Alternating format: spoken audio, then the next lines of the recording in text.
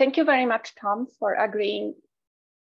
Thank you very much, Tom, for agreeing to give a Go Basel seminar. And you can get started. Thank you, Kate. So I will try to share the screen.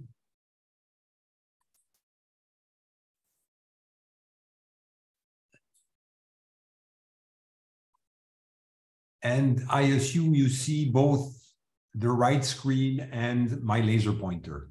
Yes. So again, if I need to introduce myself, which is always somewhat embarrassing, I'm a chemist by education. I grew up in Switzerland, but of American origin, and I've lived in Switzerland for most of my life. And I grew up speaking both French and English. And so I was educated as a chemist, and quite early when I initiated my independent career, I started thinking about, how do chemists do things and how does biology do things? And arguably this is rather different, and this is what kind of inspired my approach to catalysis.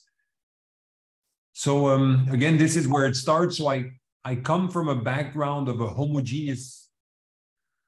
I can hear some beep. Is that me or who is it? I don't hear anything, so it must be on your side. Yeah. All right. Sorry. So again, a small molecule catalysis typically consists of a metal, and we like to use precious metals or rhodium, palladium, iridium that is bound to a ligand shown on the left side. And this small molecule catalyst will bind to its substrate and then undergo a reaction. So what distinguishes these small molecule catalysts from enzymes is the fact, on the one hand, that very often in a small molecule catalyst, the substrate actually binds to the metal. And in the enzymes, it often happens that the substrate, and this is a cytochrome P450 with the camphor substrate highlighted in yellow bound, the substrate does not actually bind to the metal, in this case, an iron heme. And what chemists do to optimize catalytic performance is that they optimize the ligand, which is symbolized here with this essentially white and colorful ligands. So it's a lot of organic synthesis to optimize the structure of the ligand that will ultimately influence the outcome of the catalytic events. And so what people typically do in this context here is that they think that they need to build bulkiness and chirality immediately adjacent to the metal, whereas for an enzyme, if you look at the ligand, this heme porphyrin type ligand is completely achiral, and the chirality actually comes from what I call the second coordination sphere, which are the amino acid residues that are more distant from where the substrate binds. Okay. And using this type of analogy, what I like to think is that chemistry has the advantage of being able to access many different metals that have really very different reactivities that cannot be found in enzymes, but we're limited by the fact that the ligands are quite difficult to synthesize.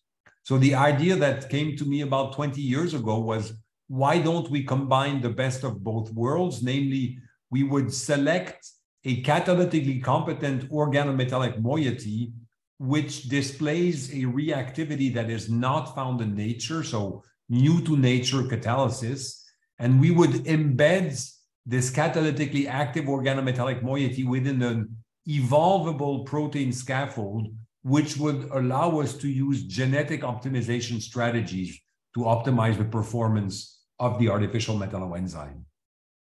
And this, reminded me of Gerald Joyce's claim, who says, biology is nothing more than chemistry with a memory. And I came to realize that what we're trying to do is we're turning the problem around. That is, we're endowing organometallic catalysis with a genetic memory, which allows you to evolve and even select for improved catalytic performance. So the first question that we had to address in this context was, we want to know where the cofactor is located, and therefore what kind of strategy can we use to ensure the localization of the cofactor? And as a chemist, and again, I need to apologize, I have a 100% chemistry background, you would typically start with a covalent anchoring strategy. So you would take a nucleophilic amino acid, typically cysteine, and you would react it with an electrophilic group on your organometallic moiety. And again, this organometallic moiety shown here would need to be water tolerant, but apart from that, it could catalyze any reaction for which nature has no equivalent. So again, this is a covalent anchoring. The next possibility would be to take your, what we call cofactor, and use an amino acid side chain to coordinate to the cofactor and ultimately activate this cofactor. So the free cofactor would be totally inactive, but upon coordination to this histidine, for example, you would activate the cofactor. And this is reminiscent of a P450 that has a cysteine or a myoglobin that has a histidine bound, et cetera, et cetera. A third possibility would be to use a non-covalent inhibitor for a protein of choice, and this non-covalent inhibitor would be connected to your organometallic catalyst. And this is what we like to call supramolecular anchoring. And finally, a few years ago, John Hartwig from Berkeley came up with a very elegant strategy whereby he would essentially take a metalloprotein and substitute the native metal, so typically iron, for a metal that has unusual reactivities. And unfortunately, chemists have grown addicted to very expensive metals. So most of what used to be done until 5 years ago in catalysis was based on precious metal catalysts. So again, palladium is one of the favorite metals, but rhodium and ruthenium are also quite popular. So these are the 4 strategies to ensure the localization of your metal cofactor within a protein scaffold. And most of what we have done in the past was based on supramolecular anchoring. And somehow when a student joins the group and I tell him or her, oh, by the way, you will not work on supramolecular anchoring, they feel that it's like a punishment. Why can't I work with the biotin streptavidin technology? But again, I would like to convince you that there are other strategies that are equally effective, and I will touch upon a few of them during the talk. But so let me start with the biotin streptavidin technology. So as most of you are biologists, I guess you know that biotin displays a very high affinity for either avidin or streptavidin, and the idea would be to essentially use biotin as an anchor and target streptavidin to anchor your organometallic catalyst shown here within a protein. And to combine chemical optimization, so we could introduce a spacer between the biotin anchor and the organometallic moiety, and you can vary the nature of the spacer. And you can also introduce diversity on the gene of either avidin or streptavidin. And by combining chemical and genetic diversity, you can screen for basically any reaction that is compatible with water if your organometallic catalyst has some kind of activity for this transformation. And then you could essentially introduce mutations, vary the nature of the spacer or the nature of the ligand, and to obtain an optimized artificial metalloenzyme for a given transformation. So this has been the overall strategy using the biotin streptavidin technology. And this is essentially a summary of 16 years of work. So, we started with hydrogenation, we moved to transfer hydrogenation, all kinds of reactions. And essentially, my business model has been, if nature can do a reaction, let's not look at it, because beating nature is going to be challenging. So what we have tried to do is to bring new to nature reactions within a cellular environment. And one of the most interesting reactions, in my opinion, is olefin metathesis. And I'll show you in a minute what I mean with this, because it's a completely bio-orthogonal reaction. That is, if you bring a substrate for olefin metathesis within a cell, it will, with a very high probability, remain completely untouched by natural enzymes. And here's an X-ray structure of an artificial metalloenzyme consisting of a cofactor shown here which is a piano stool complex, no need to worry what it is. But you can see down here, this is the biotin binding site. So there's a biotin binding site, there's a spacer right here, and there's a cofactor. And this would be, so to speak, the active site with close-lying amino acid residues that can be subjected to directed evolution. And as you will see in a couple of the slides, is that there are two privileged positions, which is this position right here, which is position 112, which is the wild type is a serine. In this case, it's an alanine, and position 121, which in the wild type is a lysine, as you can see here. And I should say that the protein streptavidin is a dimer of dimers. So there's one biotin binding site here. There's an adjacent biotin binding site right here. And then on the other side of this, whatever, C2 symmetric protein, there are two additional biotin binding sites. And again, so I will devote my entire talk to olefin metathesis. And the first strategy I would like to outline, because it may seem like the easiest to pursue, is to use a covalent anchoring strategy. And to do this, we selected halotag, which is a protein which has an active aspartic acid at position 106, and it will react with alkyl halide. So typically a bromide would be very good, or even a chloride. And if you now anchor a ruthenium metathesis catalyst shown either here or here to a long chain alkyl, typically 8 carbons between your catalyst and the halide will react with the aspartic acid to form an ester, ensuring the localization of your ruthenium catalyst inside of this protein, this genetically encoded host protein. And then you can do olefin metathesis, and olefin metathesis takes 2 alkenes and connects them together, creating, for example, a cyclic alkene and releasing one equivalent of ethylene, C2H4.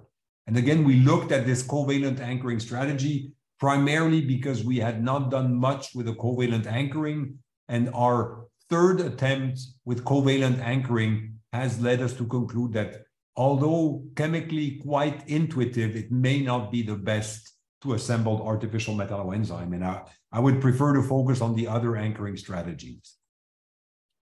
So, having shown that 13 reactions can indeed be implemented with the help of artificial metalloenzymes, I moved to Basel about 13 years ago, and I set out to essentially bring these new to nature reactions within a cellular environment. And being a chemist, for me, E. coli is challenging enough, so I've stuck mostly to E. coli. We've done some Pichia pastoris, and we're doing mammalian cells now, but most of the work is done in E. coli. And so what I did when I moved to Basel was to think, what are the challenges that prevent systematic implementation of new to nature reactions catalyzed by artificial metalloenzymes within a cellular environment. And the first one is the metals that we use are very thiophilic, which means you have a challenge because very often the cofactor is not compatible with the cellular components. And the biggest issue is glutathione, which in the case of aerobically grown E. coli corresponds to millimolar concentrations. So again, this was one issue that we set out to address. Another one is that we would like to have a cofactor which is catalytically inactive and is activated only upon incorporation inside of the protein. And this is what we like to call protein accelerated catalysis. Finally, we've done some ICP-MS, and I'll show you some data, is realistically, you can hope to concentrate your cofactor to roughly, say, 5 micromolar inside of the cell. And as organometallic chemists, you like to work in concentrated solutions. So performing catalysis at such low catalyst concentration is actually quite challenging. Most of what we've done is, I would say, medium throughput, so typically 96 well plate assays. We would like to go to selection because I think this would be a very nice illustration of the power of artificial metalloenzymes. And ultimately, we would like to complement metabolic pathways. That is, you have a series of 4 or 5 enzymes, with one of them being an artificial metalloenzyme. And I'll show you examples for all of these aspects. So again, as I mentioned, if you take a gram-negative bacterium such as E. coli, if you grow it aerobically, you have actually quite high concentrations of glutathione, which in the presence of your typical palladium or ruthenium is a problem, because glutathione will or any thiol will bind to the metal, completely inhibit it. So what we came to realize that in gram-negative bacteria, in the periplasm, so first of all, the glutathione concentration is significantly lower, and most importantly, it's an oxidizing environment, which means that most of the thiols exist as their disulfides, and these are much less efficient at inhibiting catalysis. So we have tried to essentially secrete the protein of interest into the periplasm and assemble the artificial metalloenzyme in the periplasm. An alternative strategy that we looked at was to essentially display the protein of interest on the surface of E. coli and then perform catalysis on the surface of E. coli. Most importantly, you want to maintain the phenotype-genotype linkage. And if you have a cell that is active, you can sequence which mutant of your protein of interest is leading to this increased activity. So again, if you look at the pros and cons, surface display, the expression levels are quite low, but has the advantage that the glutathione concentration is very low, and both cofactor and substrate can easily access the outer membrane of E. coli. The periplasm, the expression levels are actually quite reasonable. The glutathione concentration is quite low, and the outer membrane is quite permeable, suggesting that this could be a good place to perform catalysis. And in the cytoplasm, which we would like to be able to achieve catalysis there, expression levels are very high, glutathione concentration is very high, and the inner membrane is significantly less permeable than the outer membrane, which means bringing in your cofactor and your substrates might be a challenge. So I will focus on the periplasm and the surface display and show you an artificial cell or a protocell that is meant to mimic the cytoplasm, but without the glutathione. So again, I should spend a few minutes on what is the biotin streptavidin technology. I'm sure many of you know the technology. It's called molecular Velcro among the molecular biology community. And it's based on the fact that this biotin, avidin, or streptavidin binding has a very high affinity, even if you derivatize this valeric acid side chain. Streptavidin is a homo, as well as avidin, are homotetrameric proteins with 4 completely independent binding events. Each binding event with a biotinolate has an affinity typically higher than 10 to the 10. So as chemists, we talk about association constants. You like dissociation constants. And this biotin streptavidin technology has found multiple applications ever since the first reports by Bayer and Wilczek in the 1960s. So if you think about the principle, you would again add your biotinylated organometallic catalyst. It would ensure its localization in the protein. It's basically irreversible. And based on the X-ray structure, you know that the cofactor is indeed inside of the protein environment. So again, realizing that the periplasm might be a good place to perform catalysis, we set out to express streptavidin in the cytoplasm and then secrete it into the periplasm and have it assemble as the homotetrameric protein. You can see here a gel, actually a denaturing gel, and this band here of the periplasmic extract is actually homotetrameric streptavidin, which is beautifully homotetrameric, and it's fully functional. This is an electron microscopy picture of E. coli cell, and this thin line here is the periplasm. It corresponds to roughly 5% of the cell volume. And as we have shown, and I'll show you some data, is that if you take a ruthenium-based metathesis cofactor and add a biotin to it, it will diffuse through the outer membrane. And if you have streptavidin in the periplasm, you can assemble your artificial metalloenzyme in the periplasm. Again, anything that has a molecular weight less than 600 that is either neutral or cationic will passively diffuse and therefore it's quite easy to bring in the substrate into the periplasm and perform catalysis. So here is our biotinylated metathesis catalyst. It's derived from the best homogeneous system, so the so-called Hovede-Grubbs catalyst. We just added a biotin anchor on one of these aromatic moieties. Here's the substrate that we selected, which upon ring closing metathesis leads to umbelliferone, which is fluorescent, which allows you to monitor the metathesis activity. So if you now perform ICP-MS, so essentially it's a way of determining how much ruthenium you have in a cell. If you have a cell that does not express any streptavidin and you add your cofactor, you incubate, you wash, you see some non-specific accumulation, roughly 10 ppbs of ruthenium. If you have cytoplasmic expression of streptavidin and localization of the protein, you see that there's a little bit more of ruthenium that accumulates, so roughly 15 ppb, suggesting that indeed the ruthenium can, permeate through the inner membrane, leading to accumulation. But most gratifyingly, if you have streptavidin that is compartmentalized into the periplasm, you get significantly higher levels of ruthenium, suggesting that it might be a good place to perform catalysis. And here's the key experiment. So this is an E. coli pellet for a strain that does not express streptavidin.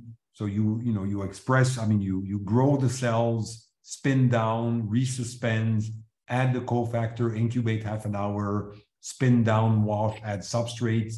You see essentially no fluorescence. Whereas if you have streptavidin that is compartmentalized into the periplasm of E. coli, you add the cofactor, incubate, wash, add substrate. You see the immediate appearance of this blue fluorescence coming from the formation of umbelliferone. And again, we tried very hard and we're very pleased to see that this substrate is completely bioorthogonal, which means it does not get derivatized by any natural enzyme. So based on this finding, you can basically now apply directed evolution. That is, you start with wild-type streptavidin, you randomize using NNK codons in a 96 well plate format. Position 121, you see that there's a slight improvement going from the lysine to the arginine. You fix this position, you randomize 49, you randomize 119, etc. And by the time you reach the 5th generation, you feel, we have improved it. We can indeed, in the periplasm of E. coli, improve the performance of an artificial metathesis catalyst, and therefore we're ready to test this on purified samples. So we selected 2 of the classical substrates which require HPLC analysis, and indeed you show that compared to the best homogeneous systems or to the free cofactor, you can indeed lead to significantly improved turnover numbers. So here we have 700 turnovers or 650. And for this reaction here, which is a more challenging substrate, you get roughly 100 turnovers or 90 turnovers. Again, this significantly outperforms the classical metathesis catalysts that are water soluble.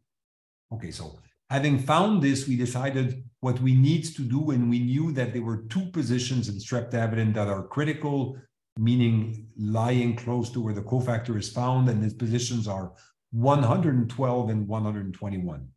So there's the PhD student Tobias Vornholz set out to essentially create the double saturation mutagenesis library consisting of mutations at position 121 and 112, and secreted this into the periplasm.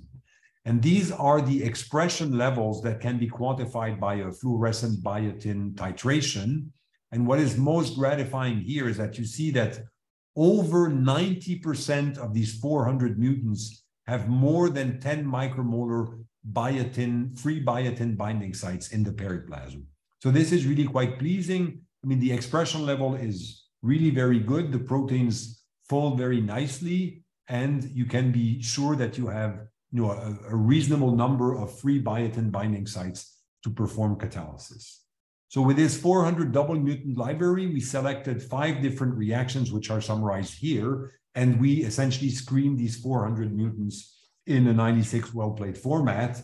And the only one that is metathesis is shown here. suggesting, so it's reaction 1, that you can indeed identify double mutants that are significantly better than the wild type. And again, there's a few other reactions I don't want to go into. But so having done this in the periplasm of E. coli, you can then go on to screen purified samples. But as you can see, compared to the wild type, you have essentially out of this double mutant library, some double mutants that perform 5 to 8 times better than the wild type.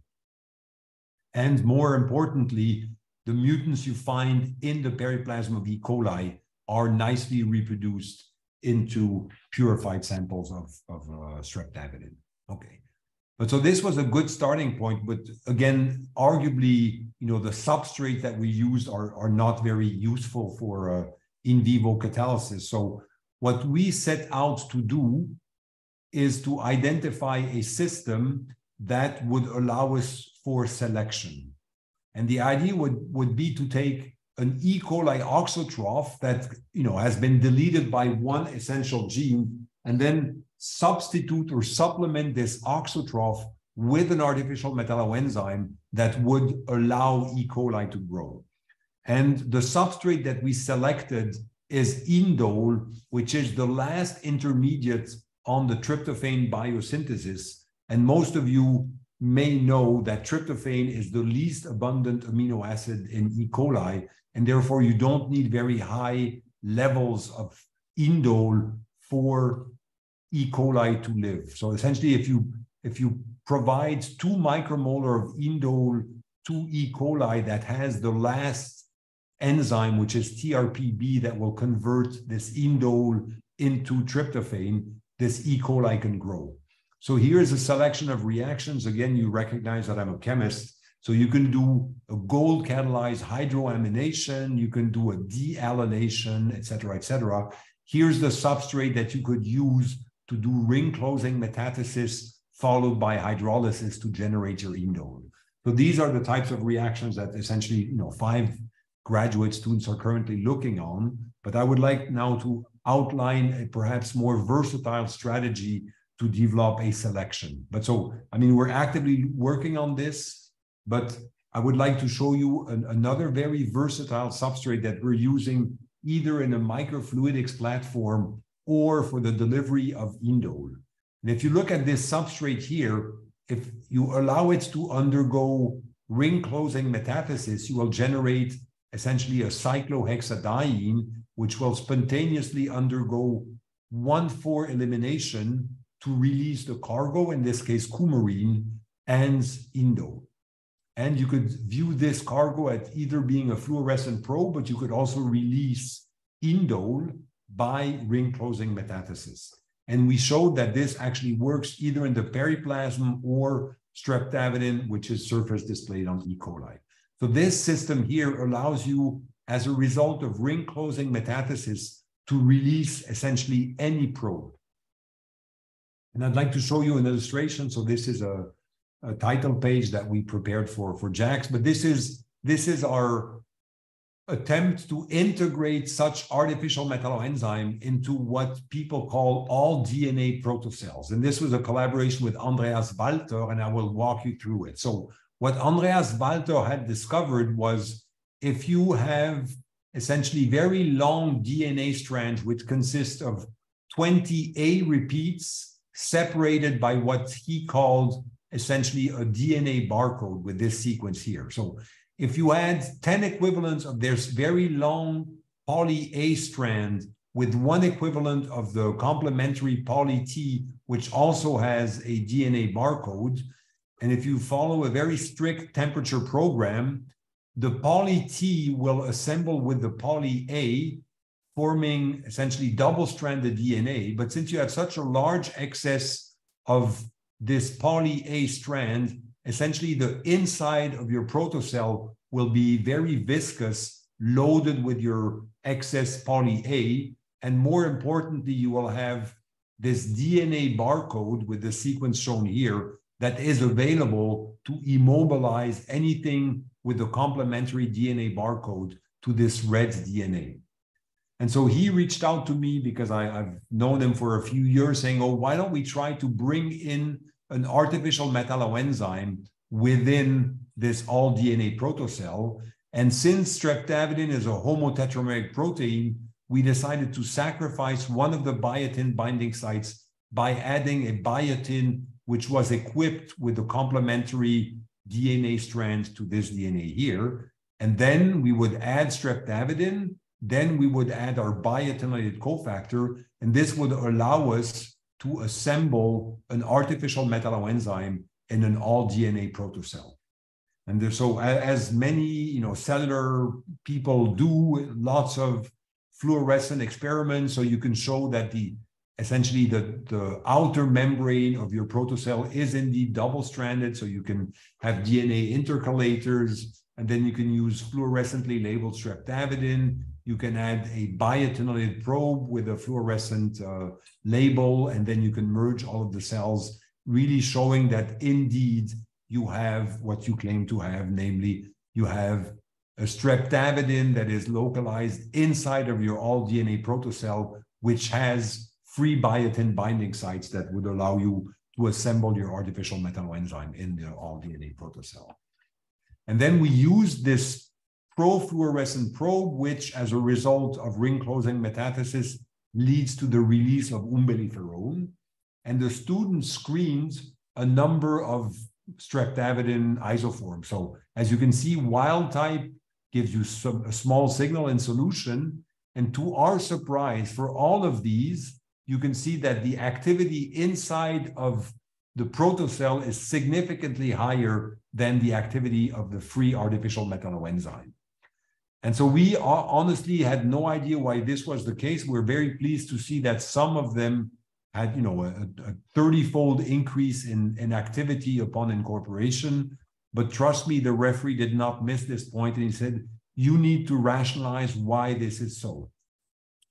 And so what we were very pleased to see that we tested various things, but essentially we hypothesized that it's the crowding in the DNA protocell that is responsible for the increased activity. So if you now perform catalysis in a very viscous PEG 3000 solution, you can see that the free cofactor, whether you have it in water or in PEG, you see that it has the same activity. However, if you now take an artificial metalloenzyme, you see that the activity in the presence of PEG is significantly higher than the activity in aqueous solution, suggesting that this increased activity may possibly be traced back to the viscosity of the protocell, or if you like, the crowding, as biologists like to call it. So with this at hand, we started looking at how does this reaction proceed? So you can mix all DNA protocells that are not equipped with the artificial metalloenzyme with protocells that have this ruthenium catalyst, and you can monitor the appearance of fluorescence as the product that is produced is fluorescent. And what came as a big surprise is that as the reaction proceeds, you can see that the metathesis active DNA protocells grow in size quite dramatically. And if you look at it down here, so the average protocell diameter is roughly 2 micrometers, and that has an artificial metalloenzyme inside of it. You see that over 60 minutes, the diameter goes from 2 to 12. So again, the growth is quite pronounced, and it's shown on this slide here. So this is after half an hour. These are the empty protocells, and these are the protocells that are equipped with the artificial metalloenzyme that leads to the release of umbelliferone, and you see the volume has dramatically increased. And so this was quite unexpected, but what came as even more unexpected is that as the protocells grow, they will ultimately fuse. And the reason for this, and this took quite some experimentation, is that what happens is that the product of the reaction, which is this umbelliferone, is a very good DNA intercalator. And more importantly, it intercalates preferentially in AT-rich regions, which is exactly what we have as the double-stranded DNA outer membrane. So this is kind of the end of this story here, which was based on artificial metalloenzymes relying on streptavidin, and I'd like to spend a few minutes on talking about human carbonic anhydrase as a host for artificial metalloenzyme. And so what we set out to do here was to try to engineer an enzyme cascade starting from essentially oleic acid, trying to make cyclic alkenes. So if you look at oleic acid, what you would require is one of these non-heme dependent decarboxylases that would convert this carboxylic acid into the corresponding alkene with release of CO2. And then you'd have a substrate with two olefins, which could then undergo ring closing metathesis to afford the corresponding cycloheptene and this terminal alkene that could potentially dimerize. Okay, so this was the plan, but again, cycloheptene may not be the most interesting substrate. So we then speculated that if we could convert this alkene into a carboxylic acid, then we could use two of these UNDB decarboxylases that would lead to a diolefinic substrate that could undergo ring closing metathesis to form cyclic alkenes of perhaps more interest in the synthetic community. So the question is, how could you convert an alkene into a carboxylic acid? And the way we did this was essentially hydration, oxidation, the corresponding ketone, and the ketone, thanks to a Baeyer-Villiger monooxygenase, you could turn it into an ester, and the oxygen could be either inserted at this position or at this position. And then if you have it introduced at this position, you could go hydrolysis and then ultimately oxidation to the dicarboxylic acid with 7 carbons between the two carboxylates. And if you take the Baeyer-Villiger monooxygenase that inserts an oxygen at this position, again, followed by hydrolysis, you directly get the dicarboxylic acid, but this time with 8 methylene units. And by ring closing metathesis, you could get either cyclopentene or cyclohexene. So again, we engineered this cascade, but the last step, which is essentially the conversion of the dicarboxylic acid to the diolefin and the metathesis, had to be engineered in a second strain. So essentially we have a strain that has everything all the way to the UNDB, and then we have a second strain that undergoes the decarboxylations, plural, and metathesis. And again, so for surface display purposes, it is best, at least in our hands, to select a monomeric protein. And the protein that we selected is carbonic anhydrase, which is a protein, a monomeric protein, molecular weight 30,000, which contains zinc 3 histidines in its active site.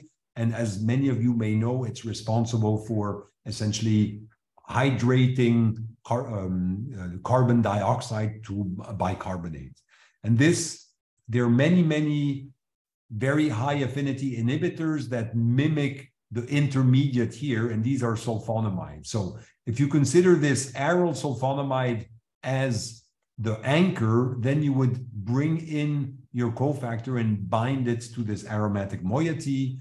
And again, what we did is we took this so-called Hovede-Grubbs catalyst and we equipped it with this aryl sulfonamide, allowing us to essentially express streptavidin on the outer membrane, express carbonic anhydrase on the outer membrane of E. coli, add the cofactor, and screen for improved mutants for ring closing metathesis. And again, it's directed evolution. So you start with wild type carbonic anhydrase, you screen libraries, you identify, you quantify the product formation by GC, and after a triple mutants, you get 3.5-fold increase versus wild type, and you're ready to go. So essentially, this comes down to the fact that, as I mentioned, you have one E. coli strain that brings you all the way to the dicarboxylic acid, and then your second strain converts your dicarboxylic acid into the diolefin, which is a membrane-bound enzyme, and finally, your carbonic anhydrase expressed on the surface of E. coli converts this diolefin into the corresponding cyclic olefins, either cyclohexene or cyclopentene. So now I have 5 more minutes to outline a much more recent project that we've been carrying out with David Baker based on a de novo protein scaffold for ring closing metathesis purposes. So what I would like to show here is that I was approached by David Baker, and he suggested that we should design essentially a small molecule metathesis catalyst, and he would design around this cofactor a tight binding protein based on the so-called tandem repeat proteins shown here. And with this at hand, he essentially designed 23 his-tag TRP, tandem repeat proteins, which we expressed in E. coli. These are highly stable. It ticks all the boxes that we like, highly soluble, and you can essentially lyse the E. coli cell, heat shock them, and you have 90% purity of your TRP. Here's the TRP, and we selected this TRP number 18 out of the 23, which had reasonably good affinity for the cofactor and proved to be quite active. But unfortunately, the affinity was not quite high enough or low enough for the dissociation constant, and we therefore set out to engineer a more hydrophobic active site with the introduction of a tryptophan at position 116, and we're very pleased to see that we're now, sub-micromolar dissociation constants, which is really what we were after. And then with this, we selected this substrate here that you've seen before in the presence of the cofactor, cell-free lysates. At pH 4, you can release your umbiliferone as well as ethylene and the naphthalene side product. The free cofactor is moderately active. Incorporation with wild type TRP18, you have essentially twice the activity. You introduce this highly hydrophobic residue. It should be the wild type as a phenylalanine, actually. I apologize for this. And here you see improved activity, and then you randomize position Q5. Sorry for the noise, should soon be over. And then you fix this position Q5 and you randomize position 179, and you go basically from 20 turnovers to 82 using cell lysates for screening. So this brings me to the end of my presentation. In the past 20 years, we've been surfing at the interface between homogeneous and enzymatic catalysis. We have access to both enantiomers. We typically work under aqueous solutions, but we've also worked in mixtures of organic up to 50% DMSO, for example. Substrate specificity is typically quite large, which is reminiscent of homogeneous catalysis, but if required, we can narrow it down. We like to combine chemical with genetic optimization strategies. We have shown repeatedly that the cofactor activity or lifetime is significantly improved upon incorporation of the protein environment. And my focus current is really on bringing this in a cellular environment. And the artificial metalloenzymes are significantly more essentially compatible with cellular environments than the free cofactors. I would like to thank the coworkers that have contributed this research here. So I briefly talked about the halo tag, this carbonic anhydrase for this enzyme cascade. Streptavidin remains the largest effort in the group, and the TRP in collaboration with David Baker has been carried out by Robin Zhu and Boris Lochkin. Here are some of the collaborators. I thank the funding, and here's a recent picture of the group on a group trip, and roughly the group is, I would say, 1/3 biologists and 2/3 chemists, and I really enjoy working outside of my comfort zone. So I come up with following a discussion with the co-workers with an idea, and the biologists are really in charge of bringing this crazy idea into something that is actually realistic. So this is the end of my presentation, and I would be happy to answer any questions.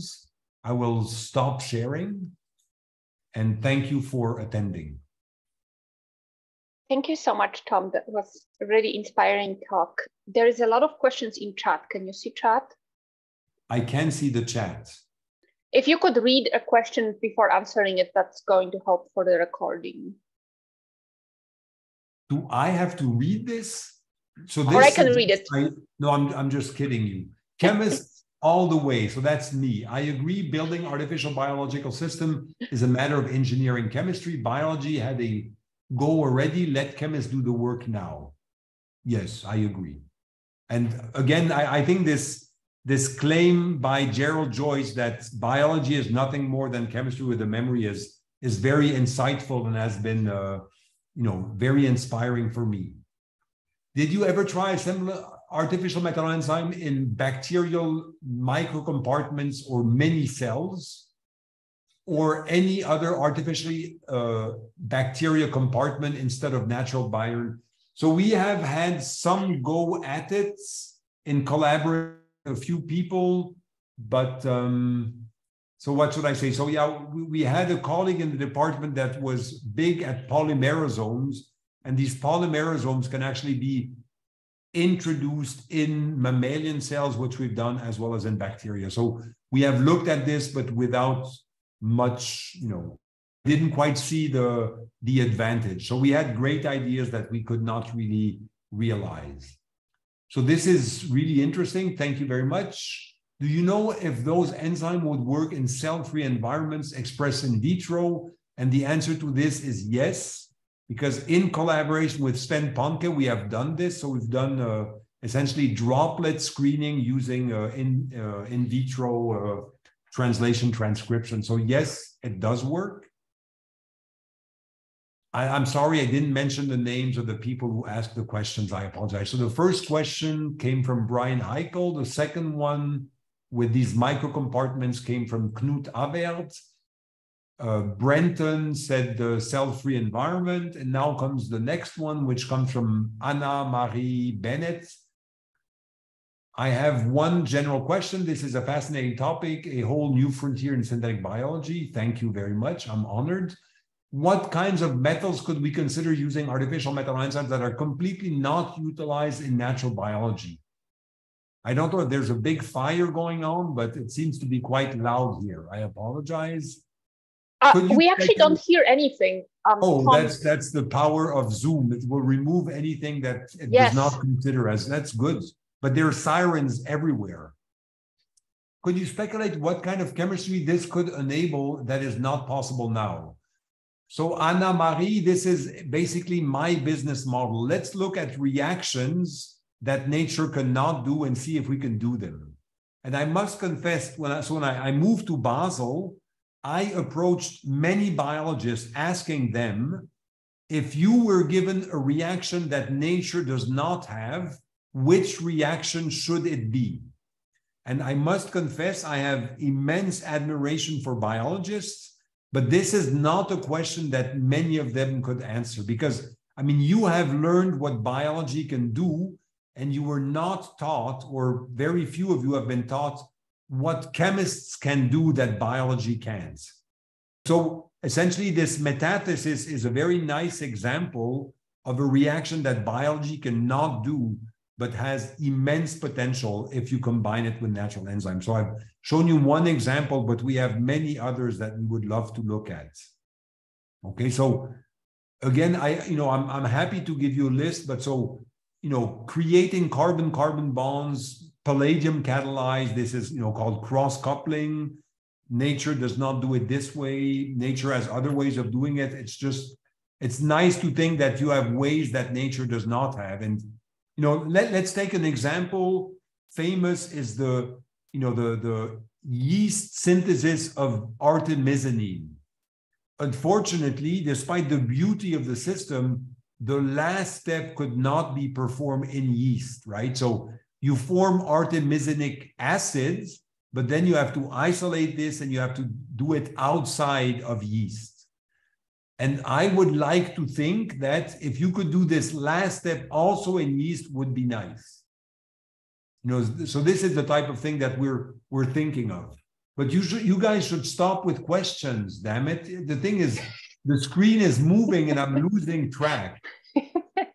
But so here's the next one. Eva Sambuel, could any of these enzymes you talked about be used in cyanobacteria?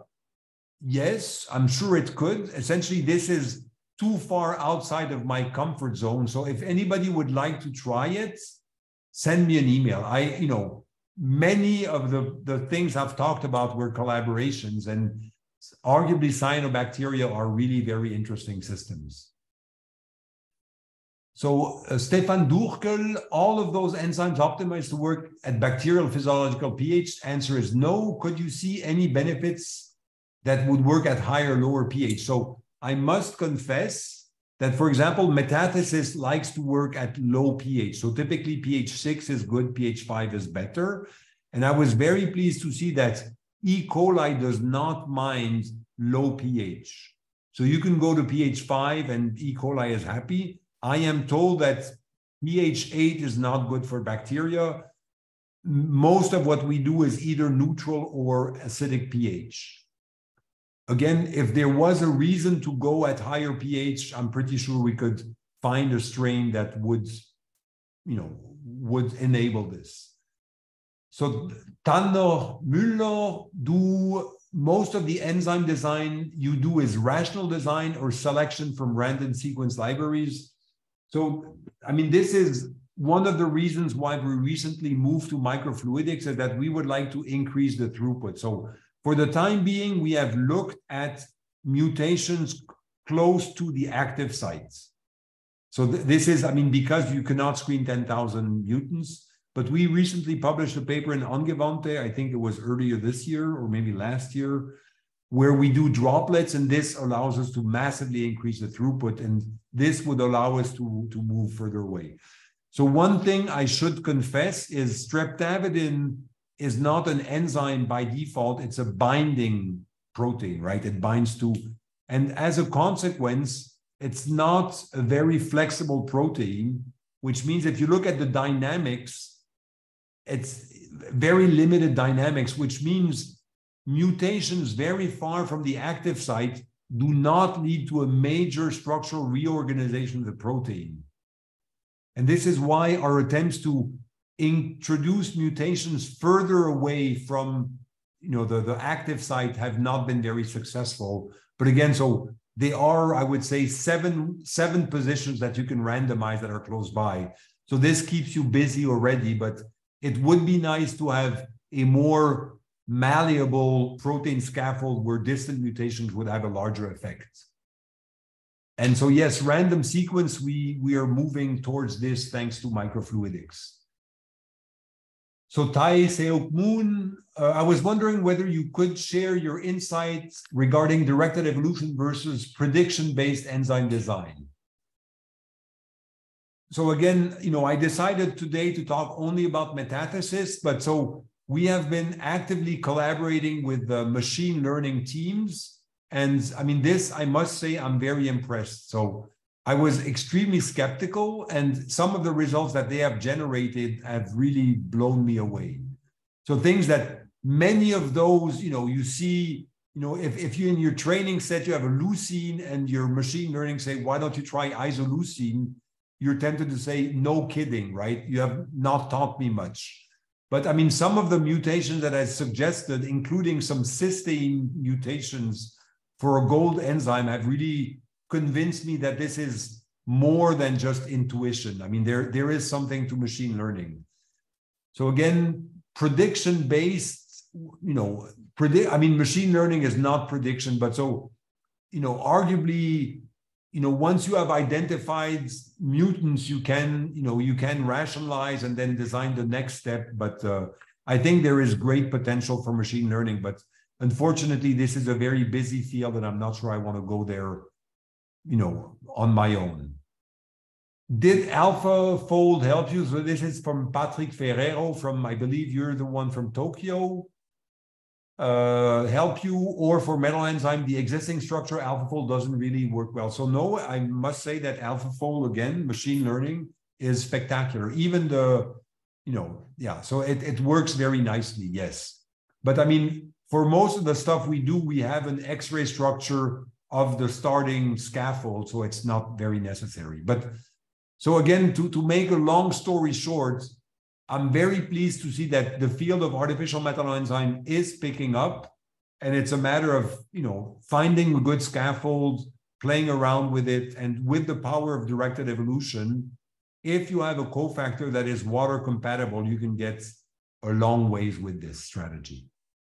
And again, so, you know, I'm perhaps one of the very few people that is really trying to bring this in a cellular environment. You can use this for, you know, synthetic methodology, but I really would like to do in vivo enzyme cascades. This is really what I would like to achieve. So I have a follow-up question. I don't know if this is something you're looking at, but a lot of people seem to be enamored recently with scaffolding of enzymes and talking about substrate handoff and how you can get much better specificity and more complexity in the product. Is that something you're looking at with artificial metalloenzymes too, or that's not really something that you need right now? I mean, considering that you come from you know, whatever artificial organelle background, so what we have done, not published, is that we have put a natural enzyme and an artificial metalloenzyme into a polymerosome, and we indeed see massively increased activity. That, I mean, yeah. So that we have seen. Scaffolding, we had an attempt. We're using spy tag, spy catch to bring enzymes together, but there we were not very convinced. And so, I mean, so essentially, if you look at the tryptophan biosynthesis, the last two steps are indeed, there's a channel that brings the indole and the TRPB that will ultimately lead to the tryptophan. And so, you know, we have thought about, you know, bringing in this TRPB in the proximity, but for the time being, we don't need it. So basically 2 micromolar of tryptophan suffices to allow E. coli to grow. So if we needed, we could do it, but we've not looked into this. But the compartmentalization in a polymerosome is quite beneficial, at least in one case. Thank you. That makes a lot of sense. We're out of time right now, so I will wrap up saying thank you so much, Tom. Thank you, everyone else, for a great discussion. Thank you. And have a great rest of your day, rest of your evening. Thank you. And bye. Bye-bye. Thank you for a great talk. Thank you very much. Bye. Bye.